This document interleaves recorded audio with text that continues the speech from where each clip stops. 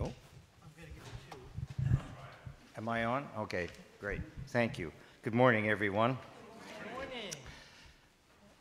As you all know, Pastor Sheila is away, and this morning we have Dr. Kohl filling in for her, so it's my pleasure to introduce Dr. Kohl, and we will start our service this morning. The call to worship and invocation of prayer, Psalm 100, 1 through 5. Make a joyful noise to the Lord, all the earth. Worship the Lord with gladness. Come to his presence with singing. Know that the Lord is God. It is he that made us, and we are his people and the sheep of his pasture. Enter his gates with thanksgiving and his courts with praise. Give thanks to him. Bless his name. For the Lord is good, steadfast. His steadfast love endures forever, and his faithfulness to all generations. And our first hymn this morning is hymn 247, A Day of Resurrection.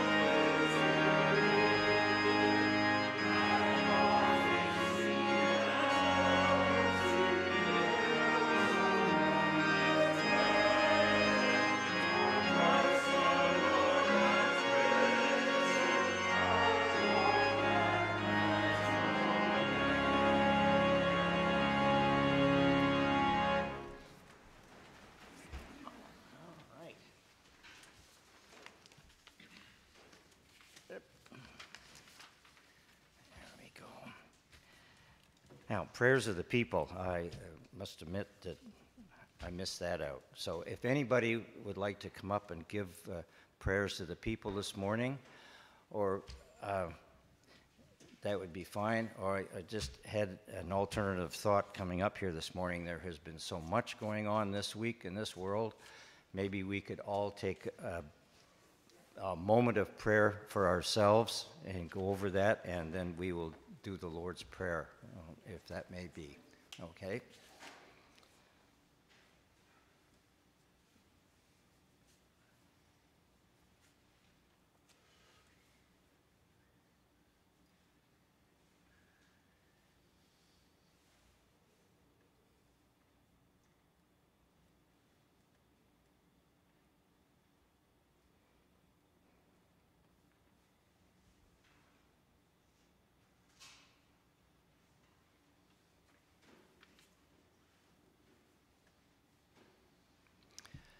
And now, the Lord's Prayer. Our Father, who art in heaven, hallowed be thy name. Thy kingdom come, thy will be done on earth as it is in heaven. Give us this day our daily bread, and forgive us our trespasses as we forgive those who trespass against us. And lead us not into temptation, but deliver us from evil. For thine is the kingdom, the power, and glory, forever and ever. Amen. And our scripture this morning is Psalm 23, and be read by Deacon Christina Fitch.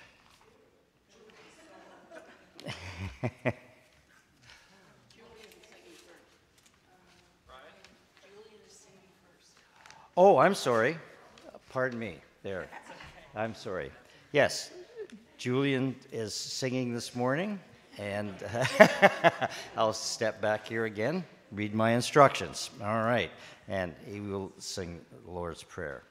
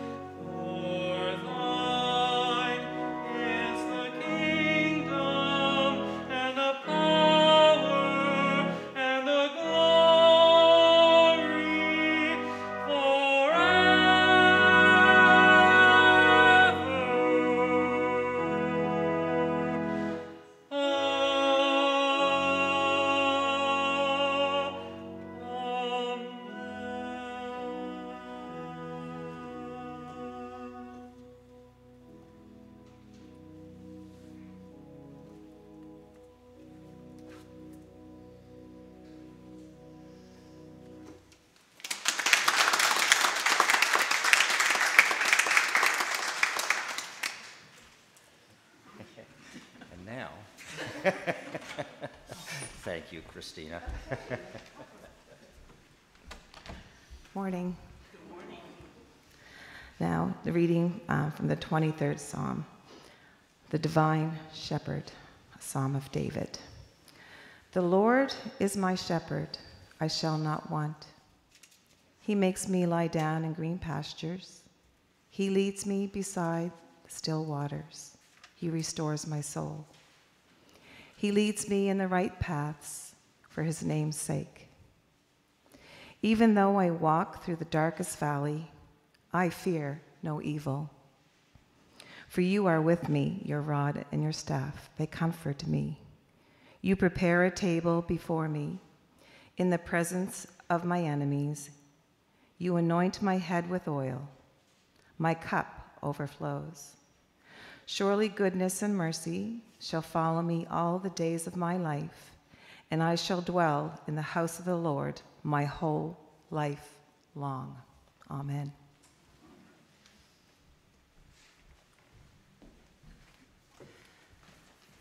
Our next hymn is hymn 433, We're Across the Crowded Ways of Life.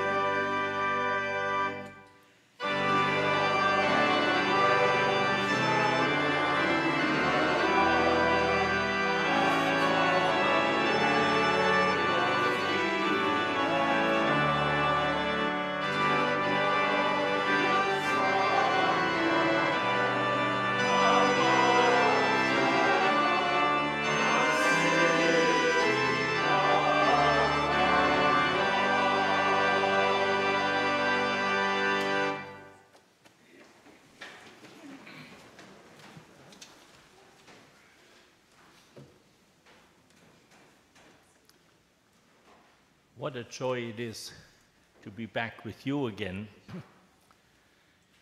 It's almost a year and a half since I had the privilege of being here in the pulpit and to share the Word of God. I'm originally from Europe and I have a very strong accent, which gives me the advantage that you have to listen very carefully. See, people who come from Ghana and from England, they speak perfect English. But someone who, like myself, you really have to listen. Will be exciting. Very happy to be here, and I'd like to say thank you that your church is also supporting my involvement in mission, in global mission. I'm involved in 4 major projects, and I thought next Sunday, on Communion Sunday, I will share a little bit about the ministry I'm involved in all over the world. I'm with you for the next 3 Sundays, God willing. And then the 4th Sunday from now, I'm in one of the largest churches in the world. They have over 500,000 church members. They have 15 services every day. And there are about 25,000 seats in the church. And they're all packed. And they're full. Especially with a younger generation. I'm not saying that you are old. I'm saying that you are getting older. I was so happy to hear a young voice singing. And I'm so happy to see a young person sitting there. Hi, wave to us. Hey, we give you a big clap. Yes, to see a young boy sitting in church. I remember when I was 12, 13, I went to church every Sunday. There were not too many young people. But when I was 16 and 17, we had about over 100 young people coming to church and young couples coming to church. We have many, many empty seats here. Let's help to fill them. It's up to us to invite our children and grandchildren and people around us. But today we talk about Psalm 23. Research has indicated that of all the texts in the Bible, Psalm 23 is the most well-known text around the world. And I'm sure you have probably remember Psalm 23 when it was spoken about in Sunday school. Maybe you memorized Psalm 23. I'm sure you will hear it quite often at funerals. But I think we make a mistake. Psalm 23 is not for death. It's not for funerals. Psalm 23 is for life. It's exciting. And I'd like to share with you this morning how exciting Psalm 23 is for us today. There are 4 parts. It shows first that God is a provider. Secondly, that God is a director, a guide, a teacher. Thirdly, God is a protector. He protects us. And finally, God is a savior. And I will spend a few moments on each of these 4 points. But before we start at the beginning, let me start at the end for a moment, where it says, I shall dwell in the house of the Lord my whole life long, which means I want to be with the Lord my whole life. I want to be dedicated to the Lord. I want to be with the Lord. I want to be in His family. And we only understand the psalm if we understand that phrase, I want to be with the Lord all my life.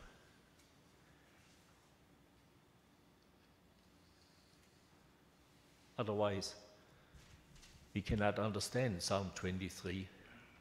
I want to be with the Lord. And we will talk about that in more details. Part 1, God is a provider. Beautiful promises. He leads me to the right place. He gives me rest and peace. He gives me food. He restores my soul. God is providing all of that. But we have to remember that all the promises in the Bible have a condition. There's no promise in the Bible without a condition related to the promise. And so, the Scripture tells us, my friend, there is rest, there is peace, there is food, there's water, there's everything that you need for life if you make the Lord the shepherd. If we don't recognize the Lord as the shepherd, it's all man-made. It's all our own. If he is not a Lord, all of that is man-made, without blessings. He has to be the shepherd in our lives. We have to recognize him as our shepherd. Usually we want to be our own boss. We want to have our own life. We make the decision. We want to do it our way. Sometimes God speaks to us through a sermon, through a reading, through something that you see, through a contact, through a relationship. Through our conscience, God speaks to us, but we want to have it our way. You remember the story of Jonah? The story of Jonah is not about a fish. The story of Jonah is that God spoke to him to do something, and he did just the opposite. God said to Jonah, go to the city of Nineveh in the east. And Jonah said to himself, I like to go on a Mediterranean cruise on a sunset to the west, and he just went in the opposite direction. A kind of a split personality. God speaks to us, but we want to do what we want to do. God gives us directions and we listen to it, and yes, it's nice. Nice sermon, good text, beautiful Bible passage, beautiful music. It's wonderful. But don't tell me how I should live. Don't tell me what to do and what not to do. Don't tell me about the religious stuff. That's nice out there. It's in the church on Sunday morning. But during the week, I want to be on my own. The Lord is my shepherd. Is he really your shepherd? If he is your shepherd, he will provide the beautiful rest and peace he promised. He will lead you to the right places, the right relationships. He's blessing you abundantly. If he is a shepherd and we are his sheep.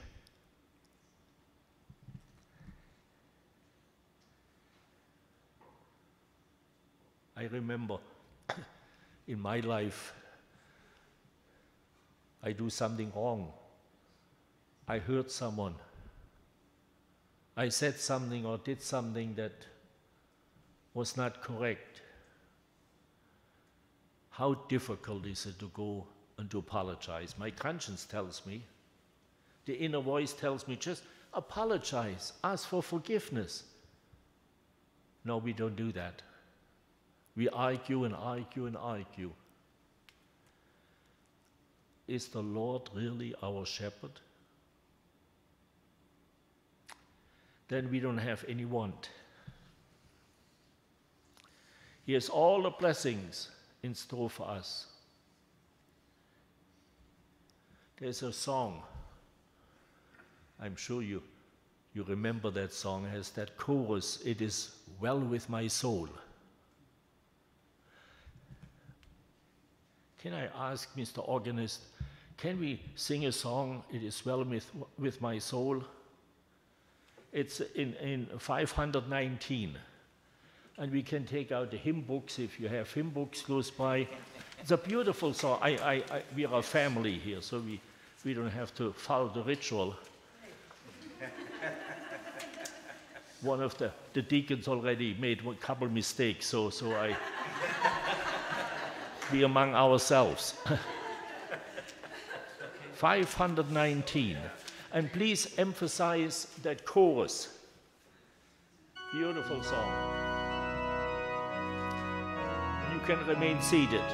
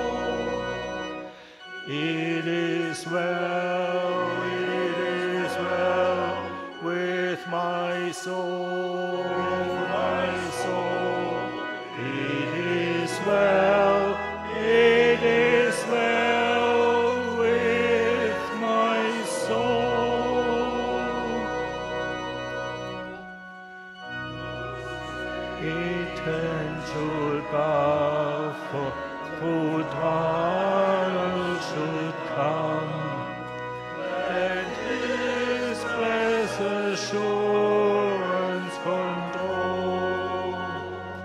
That Christ has regarded my helpless sin, and has shed His own blood for my soul. It is well with my soul.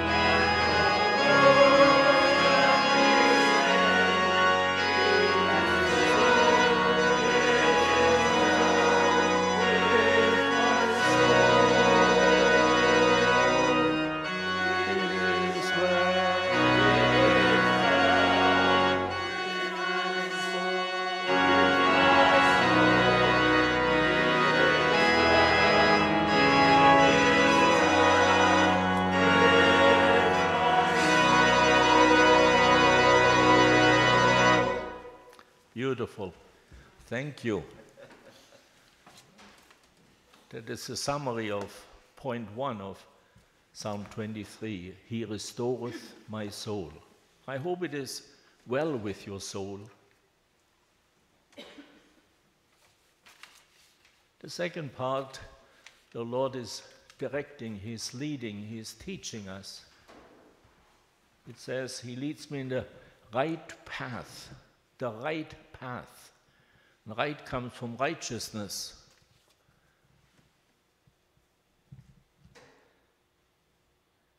In the Bible, there are few people described as righteous people.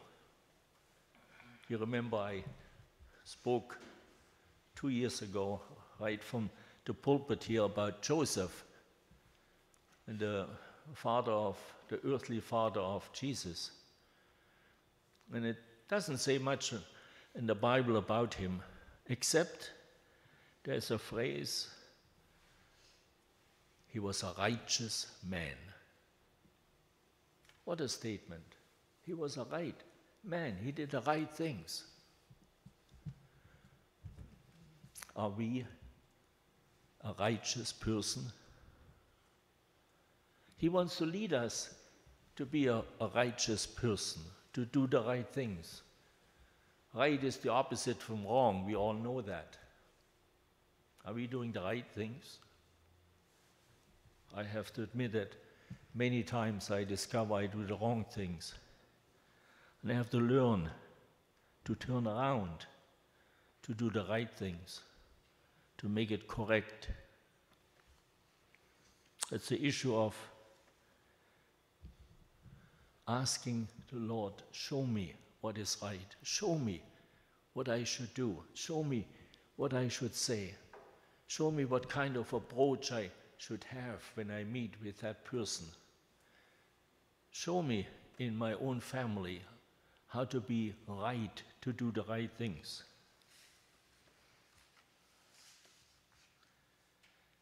You know, as I understand, when I watch a shepherd, he always has a dog along. And sometimes he is using that dog. We even have German shepherds, big dogs, to chase the sheep. And sometimes the Lord needs a dog to straighten us out, to bring us back to the right way. Sometimes it's sickness, sometimes sleepless nights, sometimes worries, sometimes whatever the reason. The Lord is using all kind of tools to bring us back on the right way, if we want to follow Him, if He is our shepherd. That's the key. Next Sunday, God willing, I will speak about the topic of integrity, how to be correct. I'm involved in a worldwide network of people promoting integrity. Tough topic. So next Sunday, we will speak about and share with each other something about Psalm 101. So please be prepared during the week. If you have a moment, open your Bible, read Psalm 101. It's so simple to remember. 101, 101.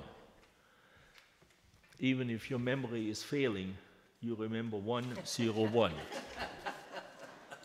And read it a couple times, reflect on it. And then next Sunday we will speak about what is integrity, what is it to be right, and how the Lord can help us to be right. I still have so much to say. The third point, God is a protector.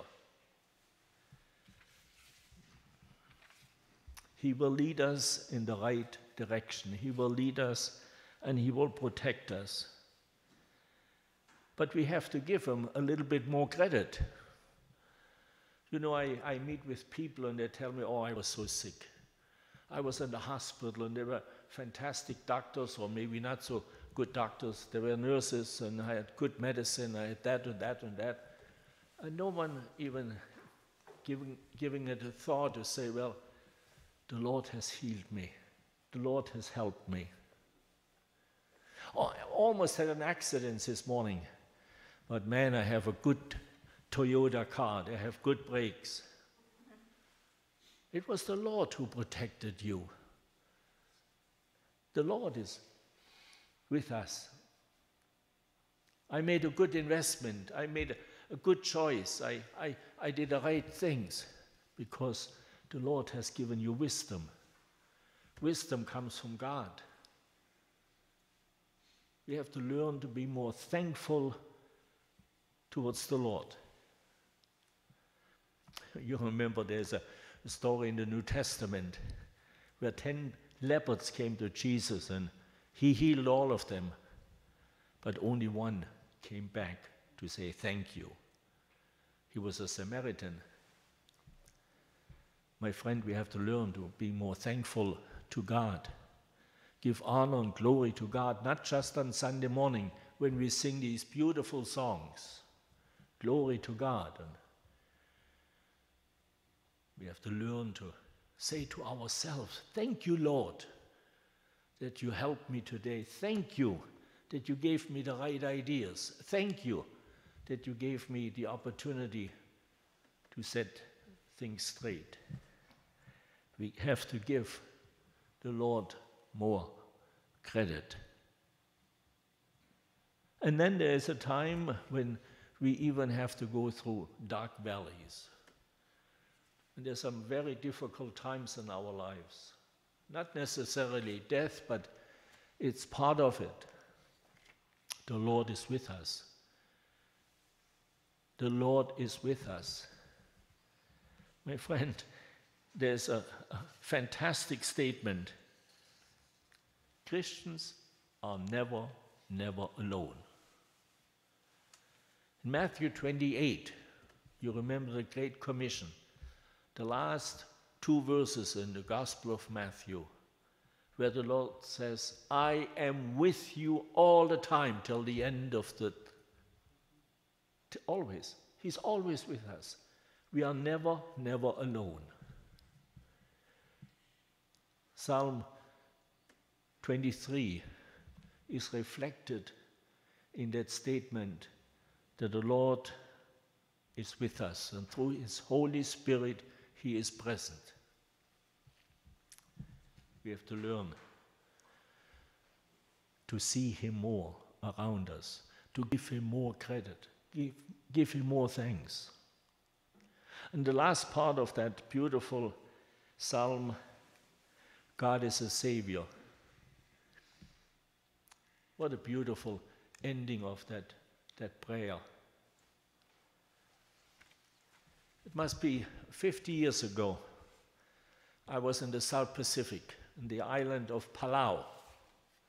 I was asked to be the speaker at a big convention, and there were mainly younger people, probably 300-400. They asked me specifically to speak in Psalm 23. And when I came to that phrase, He anointed my head with oil, my cup overflows. Never before, suddenly in the last row, someone began to sing, my cup overflows.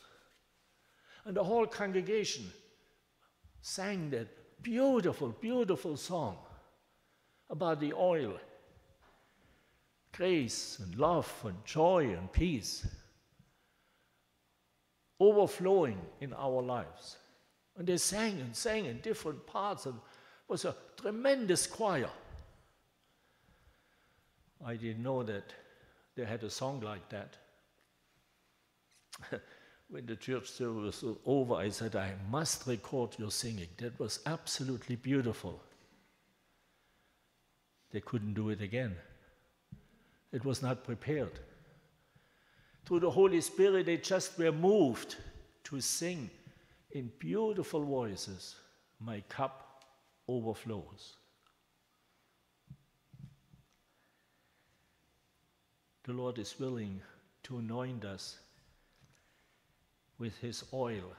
And oil in the Old Testament, everyone understood that oil is grace.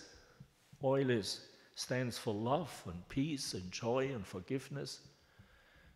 Oil is the beautiful thing for healing. The Lord has oil for us. You remember the story of the Good Samaritan? He had with him oil that he poured in the man's wounds, and they were not just physical wounds, they are spiritual wounds. The Lord has oil to help us, to give us that inner peace, to give us freedom. My cup overflows. At one time, someone gave me an illustration about a cup overflows, and I brought with me a simple glass from at home. You know, when a cup is at an angle, God can pour into that cup, into our lives, as much as it wants. It only runs out on one side. It only is half full. But if our glass or our cup, our lives is completely turned towards God, He can fill it completely, and it overflows in every direction, not just on one side. If you want to have a life that is overflowing in every direction, when God can see the blessings that He has for you, we must turn completely to Him, recognizing that He is the shepherd in everything in our lives. Maybe you can keep that illustration with you and take it, reflect on it. Is my life really filled with the Lord? Am I completely in the presence of the Lord? Is He able to fill my life with that oil that He promised? And then we can say, I will be in His presence forever and ever. I will join Him, not in heaven, down here on earth.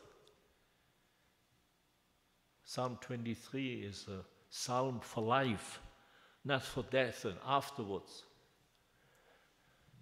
We cannot describe what we will experience in heaven.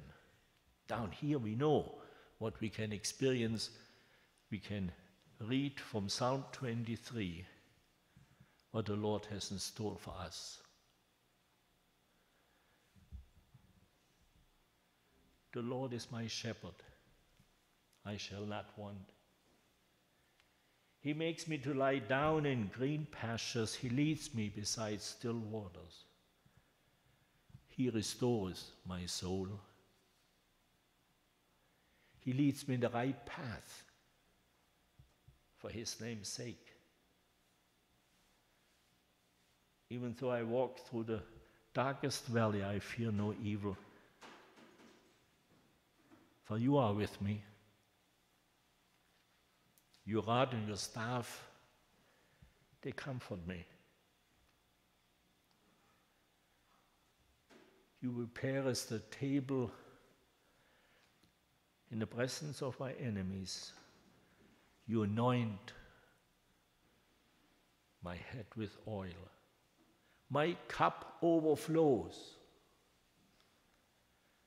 Surely goodness and mercy shall follow me all the days of my life, and I shall dwell in the house of the Lord for my whole life long. Let us pray. Heavenly Father, thank You that we have such a beautiful reminder how life should be. And we challenged by Your Spirit today to recognize You as our shepherd, as our Lord, as our Master, as the one we want to be with all the time. We want to rededicate our lives to You.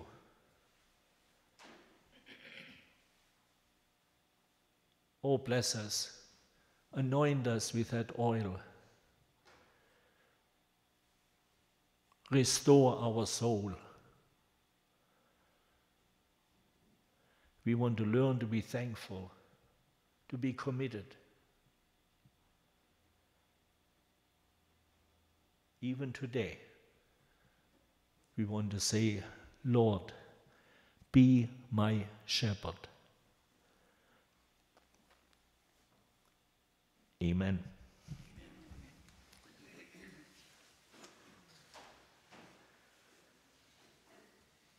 Now we have another hymn, beautiful hymn, 547, Oh, for a closer walk with God. With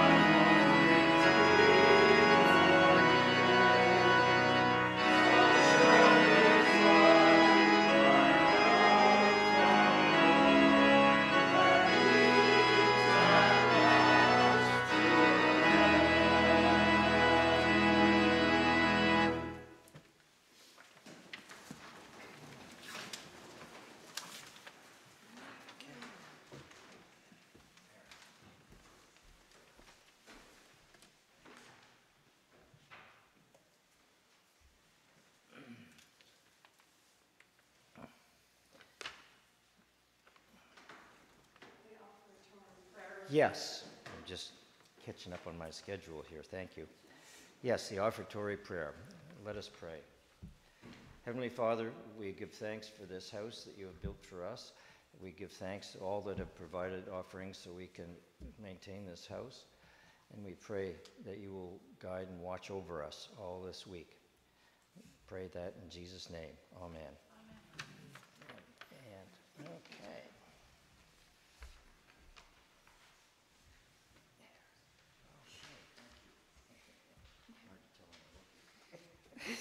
It's okay. Okay. We have birthdays this week. Birthday is Michael Hiltz. The rough copy of the AGM reports are due today. The final copy are due on the 1st. And there's all committee budgets are due to Tina Levy on the 31st of this month. Okay, there is a Valentine luncheon on February 12th. The menu will consist of baked potatoes, soup, ham sandwiches, trifle for dessert, and tea and coffee. We hope you can join us following our service. I got a typo in here. The CE committee is really the February 19th. Just friends, we're having an ice cream and cookies social. I don't have the time here. I think it's 7 or 7:30. Is it, Whit? 7? Okay, I'll make sure I have it in there for next week. And the AGM meeting is on the 27th of February.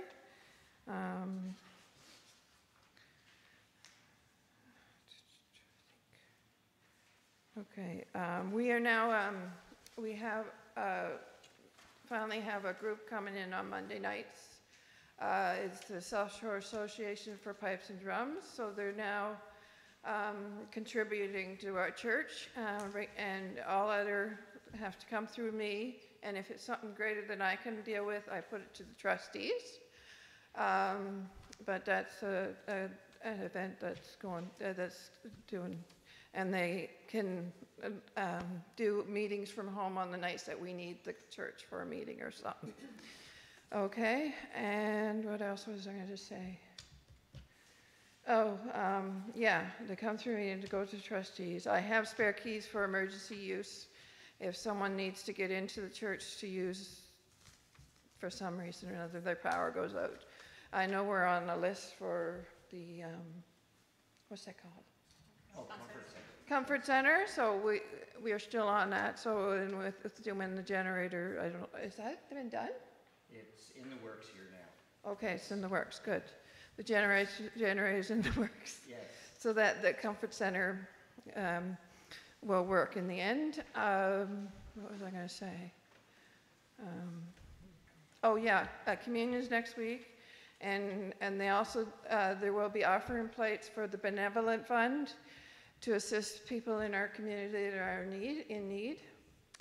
And we also have extra offering envelopes in the entrance.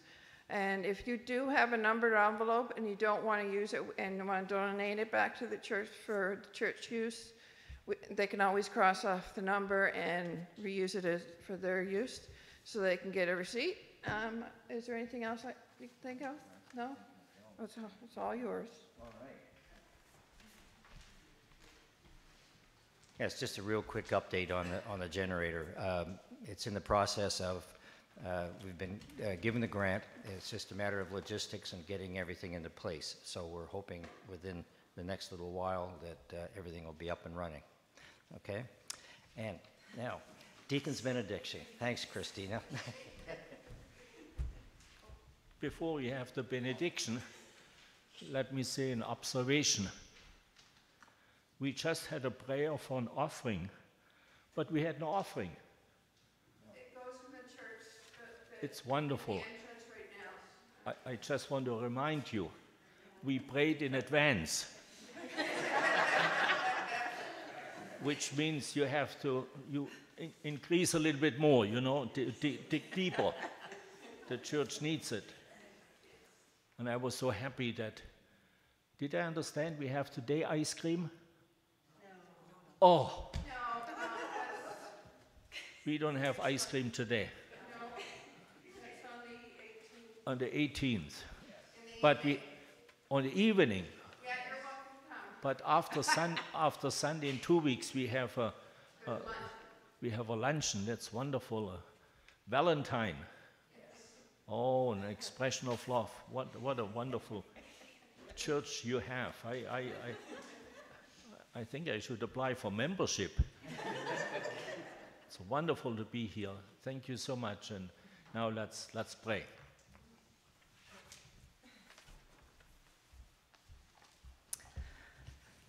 I chose, it was a longer benediction than I normally would choose.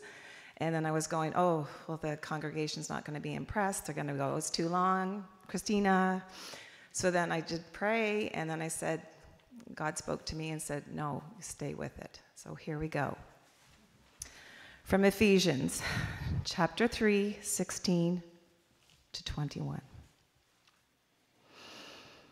I pray that out of his glorious riches he may strengthen you with power through his Spirit in your inner being, so that Christ may dwell in your heart through faith.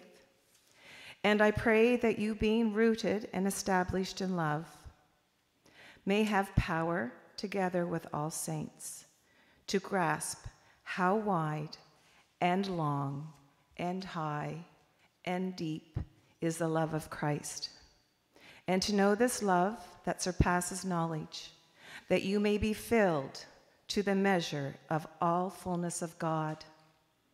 Now to him who is able to do immeasurably more than all we can ask or imagine, according to his power that is at work within us. To him be glory in the church and in Christ Jesus throughout all generations, forever and ever. Amen.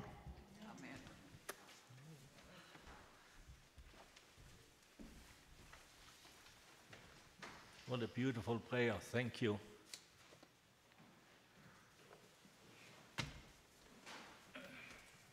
That we pronounce benediction. Now to him who is able to keep you from falling, to make you stand without blemish in the presence and the glory with rejoicing. To the only God, our Savior, through Jesus Christ our Lord, be glory, majesty, power, and authority, from now till forevermore. Amen.